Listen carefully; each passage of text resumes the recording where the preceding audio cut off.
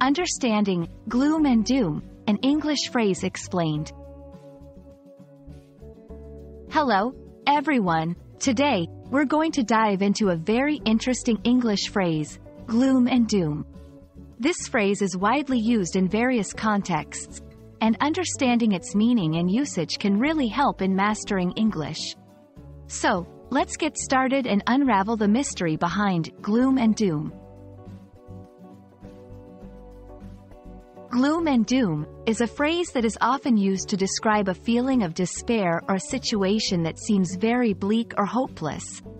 The word gloom refers to darkness or sadness, while doom suggests a terrible fate or disaster.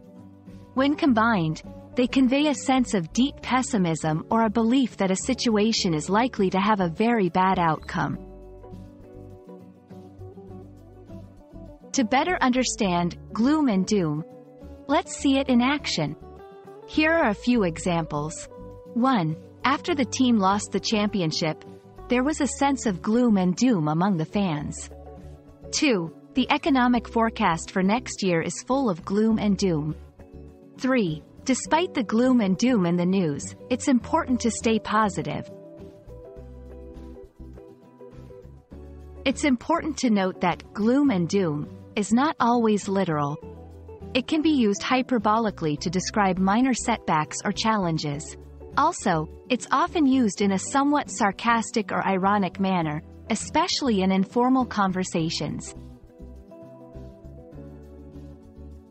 You can use gloom and doom in your daily conversations to express a pessimistic view of a situation. However, be mindful of the context and the tone of the conversation, as this phrase can sometimes sound overly negative. I hope this video has helped you understand the phrase gloom and doom better. Remember, language is not just about words, but also about the feelings and ideas they convey. Keep practicing, and don't let a little gloom and doom discourage your language learning journey. See you in the next video.